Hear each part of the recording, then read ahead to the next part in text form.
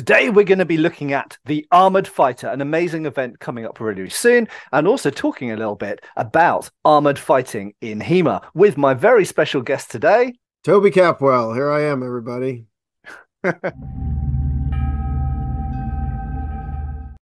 So, hi folks, Matt Easton here, Schola Gladiatoria, and my special guest today is Dr. Tobias Capwell, who has joined me because we're both involved with an event that's coming up in a month's time, which we're going to talk a bit about here, but we're also going to talk about armoured fighting a little bit in general as well, which might provoke questions from you guys that we could address in future videos. But first up, so Toby, what are you doing here today? What is the Armoured Fighter event? The Armored Fighter is basically an annual clinic, seminar, workshop, whatever you want to call it. It's a chance for people who want to fight and train in full plate armor to do it really in what you might call the off season.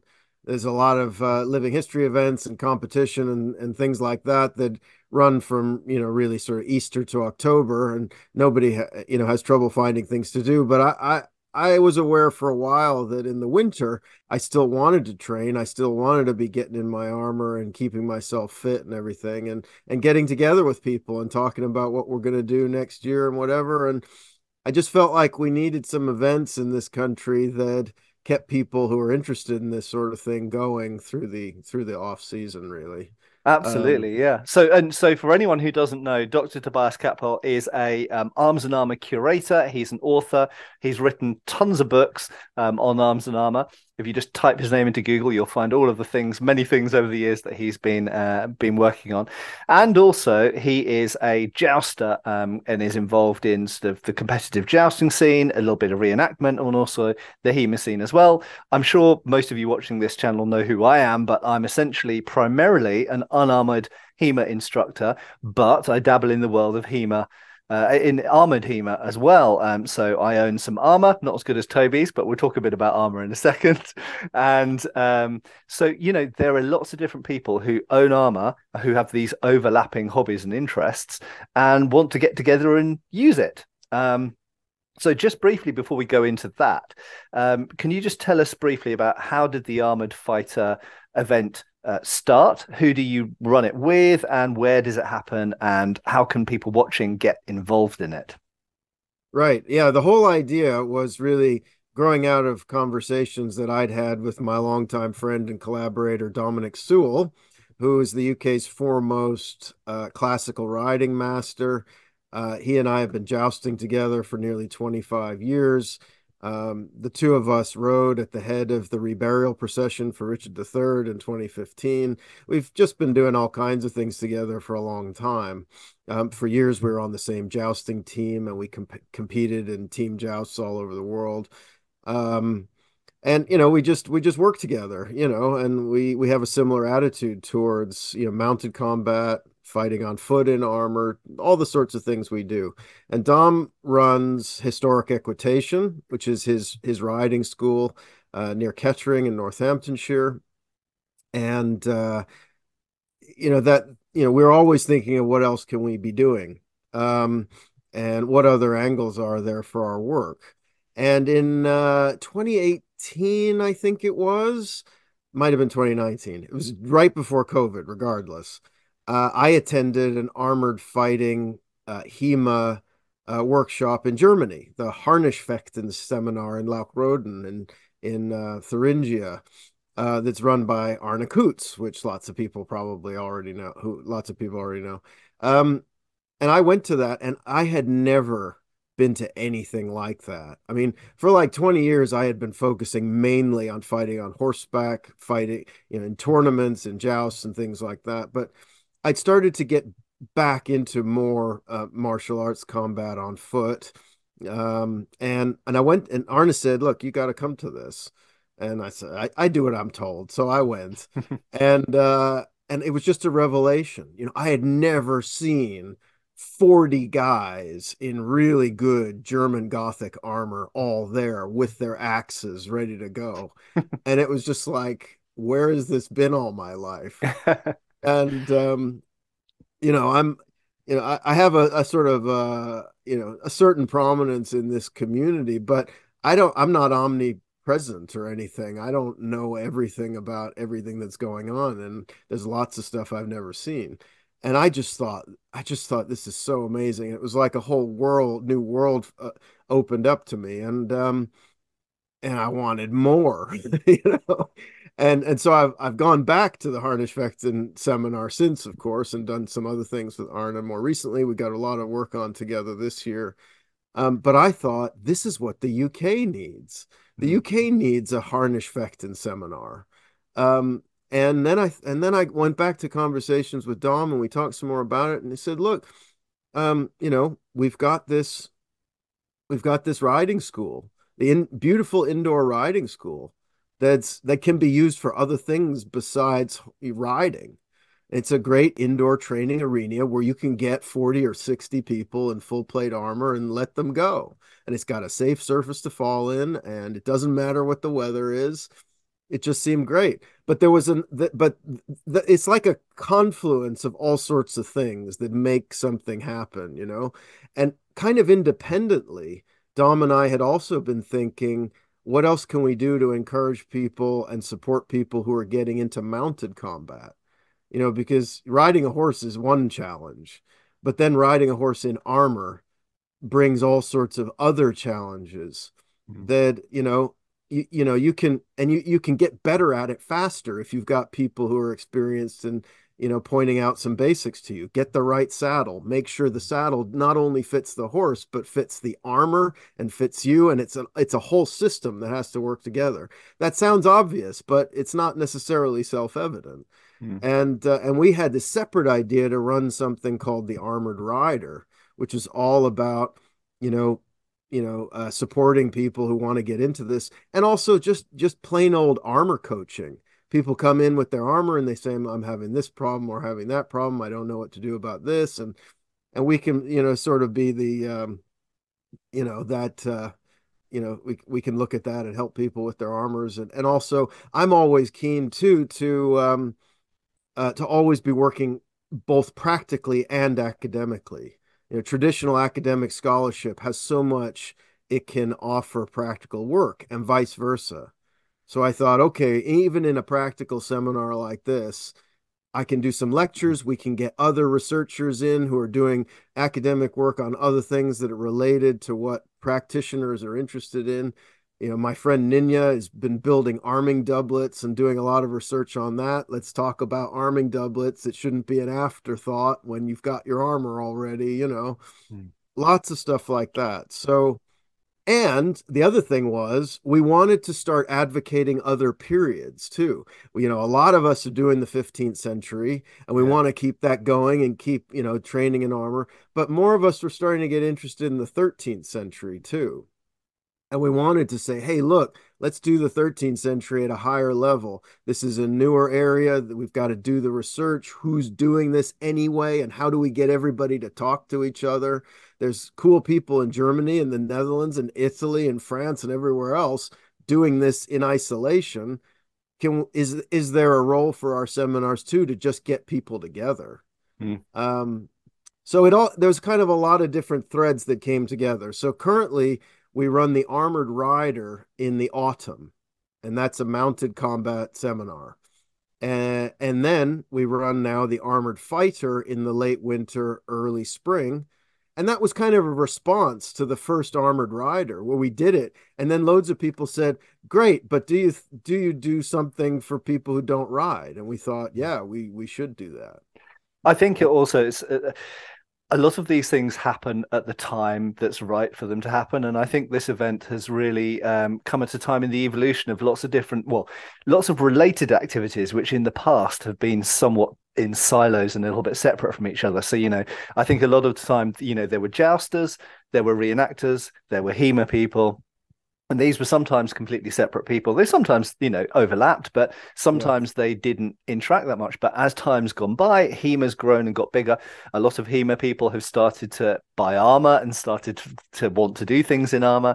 A lot of jousters have started looking at foot combat side of things to create a more full, tournament kind of setting. And then I think a lot of reenactors, certainly since I was first involved in reenactment when I was a teenager, the historical accuracy, the quality of the armor, the fact that a lot of reenactors are now looking at HEMA or doing HEMA as well, it's just all becoming a lot more linked up. So I think it's really the Yeah, right time yeah, for yeah, all of yeah. these armor owning people to do Hmm. things. And of course, there's, as you say, there's the research side of things as well. People like you, obviously, armor research has come forward leaps and bounds. The research on the arming doublets, as you mentioned, underneath the clothing, obviously the fighting styles and stuff like that. So a lot of different specialists coming together and communicating. I think it's a really great thing. Yeah, and it seemed like there's all, as you say, there's all these different communities doing kind of similar related things, but sometimes in different ways. But what I see happening is that in all those groups, there are people who have the same priorities with people in other groups, but they haven't encountered each other because they're in different spheres. Mm. And I think a lot of this is also about finding people who have a shared ethic, or some kind of shared approach or value to what they're doing, and they're in different communities because of their different experience. They got introduced to it this way, they've been doing that, and they won't necessarily know that, hey, these people in this community should really talk to these people in that community. And it's not that everything is for everyone. There's some people who just want to have nothing to do with that part of it, and other people flow through it all. But this kind of discourse, I hope, makes it more likely that the people who are thinking about the things in similar ways can get together more easily. Yeah, so we're going to talk in a second about how people can get involved. There are some spaces left at the upcoming one, and obviously there'll be future years ones as well. We'll talk about them in a second, but just briefly before we do, so what's going to be at this next one, which is coming up in March? Yeah, this is the third armored fighter that we've had, and the whole idea was every time, let's again encouraging cross fertilization and plurality and so forth. We invite different guest instructors to come in, both from the UK and from the continent, and this year it's being run by Matt Easton and uh, and Gavin Locke, of course, as well, Yeah, one of my who one you of work my with. right hand men. Yeah, So, so so you're really the best person to tell us what's happening this indeed, year. yeah. So that was a sort of loaded question because I knew it was going to come back to me. So, in a nutshell, you can read that if you're interested in coming, you can read the program outline. But in a nutshell, what we're trying to do this year. So the first year, I looked at poleaxe, and then we had David Rawlings from London Longsword Academy there as well, looking at poleaxe. So there was a focus on poleaxe. In the second year, Anna, I think, predominantly looked at longsword. He Um, did poleaxe and longsword, Poleaxe yeah, and longsword, and right? And the longsword was mainly half swording techniques and yeah, things like that. yeah.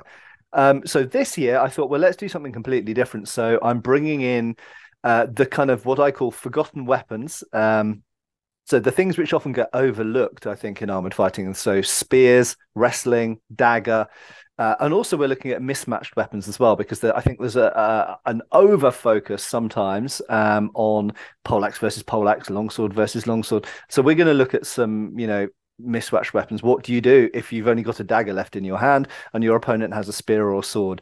What do you do if you've got a longsword and they've got a poleaxe? Things like this. But then, in addition to that, we're also going to look at some fundamentals to do with falling over and getting up. And we're also going to have some really fun games. We're going to do some spear sparring in armor, both individual and in groups. So we're going to have some melee games, which obviously is a nice crossover joining point between what we train in HEMA and what people might find useful for reenactment. And it's fun, so we can yeah, actually yeah. get using our armor and donking each other with safe weapons and having some fun and also some exercise. And Toby mentioned something really important, which is those of us who don't put our armor on that many times a year. I might run 2 HEMA classes a week, but I don't put my armor on very often, so I need to remember all of the little, get used to it, get used to the different center of gravity, build up my fitness levels. Gavin and I have started working on our cardio because over Christmas we got somewhat unfit. So yeah, all of those sorts of things you've got to think about for fighting in armor, and you get hot, you get out of breath, and getting up off the floor is very different to when you're not wearing armor and things like this. So yeah, Yeah, super yeah. useful. So there we go. So how can people, if people want to get involved, we're going to put some links down in the description down below.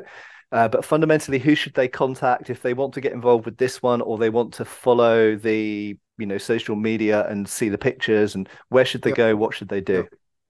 yep. Well, I post as and when on social media, on Instagram and Facebook about it when I am moved to think there's something about the next event that people need to know or might be interested in.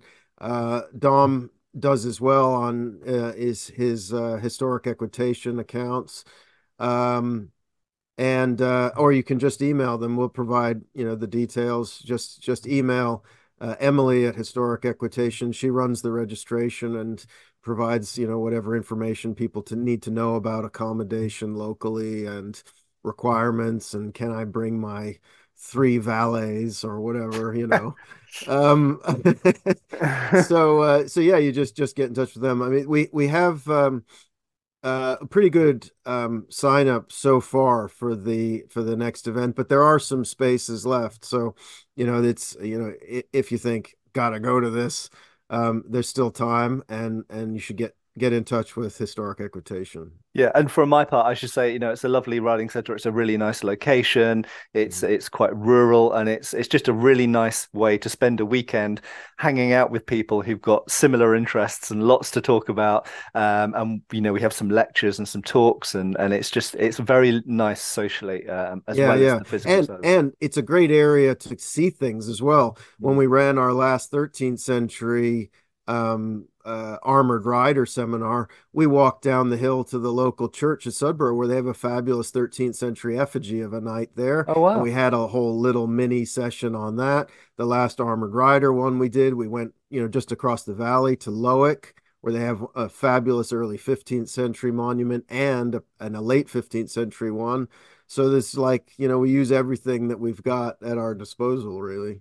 fantastic. Brilliant. Okay, before we wrap up, I've got a couple of questions I want to ask you because whenever I have you on the channel, people always want more, more, more.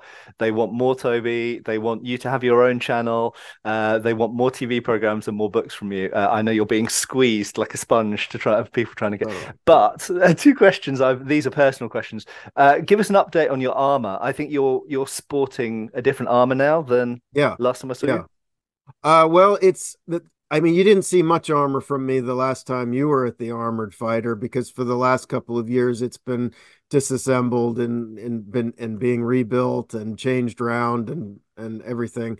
So I've had an extended period of futzing around with it. But this year, coming up, just in March, is like the first year in ages where I've got, a fully functional armor that I'm going to get in and actually be able to participate in the proceedings, and I'm looking, forward to that. Since like yeah, since 2018, I've been working on this Innsbruck armor project where, my one of my favorite armors of all time, which is in one of my favorite places in the world, is the armor of Gaudens von Match, who was a Tyrolean nobleman in the mid to late 15th century. He's famous as, one of the generations of the Match family who owned the castle of Coburg, in what is now northern Italy. And that's like the Jerusalem for Yeah. medieval armor lovers. It's this castle where all the armor survives, since its time of use. And that armor has just always spoken to me. It's one of the earliest armors I can remember looking at books as a kid that really made an impact on me. And I've sort of, and I tried to reconstruct it, or I took some inspiration from it, when I built my second armor back in the late 90s. I didn't really know what I was doing back then, and I lost track of it. But then over time I've built like seven other armors, and then I've come back to it, and I'm working on it again. It's an extraordinary armor because We know who it was made by. We know who it was made for. It's still in the original owner's house, and Wow. all of the pieces are that are there on the armor are there for the same armor. It's totally homogeneous as it was worn by its original owner. It's covered in battle damage. Gaudenz was the commander of the Imperial Army at the Battle of Caliano, when Archduke Sigismund was fighting the Venetians. And that's also the famous battle where Roberto de San Severino, the Venetian commander, was shot, stabbed, and drowned to death. And parts of his armor are now in Vienna. But Gaudenz's armor, as it is now, it has the helmet, cuirass, legs, and shoulders. But there's some pieces missing. Obviously the arms Mm, and the gauntlets, and that's always tantalizing to me when you have solid evidence, but then there are questions, there are missing pieces that you need to find answers to. mm, And Innsbruck armor, the armor making center of Innsbruck is hugely important in the 16th century, because that's where Maximilian founded his court workshop in the early 16th century. But the early history of Innsbruck, from like the 1460s through to about 1490, is lesser known, but very interesting to me. And they have a unique style that doesn't look like other German armor. It's very mm, organic, very anatomically pure. It tries to follow the human anatomy without mechanizing it too much, without introducing artificial mechanisms that don't exist on the human body. And mm, visually, as an artwork too, they want to avoid artificial breaks in the body that don't exist. When you have a separate gauntlet, there's a hard break visually in the middle of your forearm where the gauntlet stops and the armor begins. And that's not what the human body looks like. So Innsbruck armorers are trying to find interesting ways of getting rid of that mechanizing of the human body and get back to something kind of purer.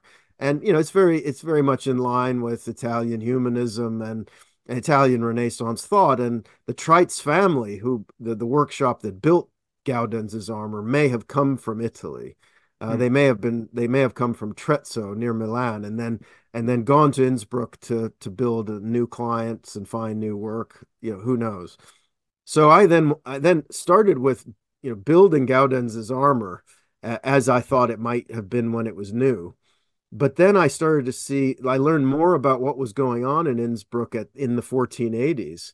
And I thought, well, they could be building this as well, and they could be building that. And they came up with that. And then they went on to build this.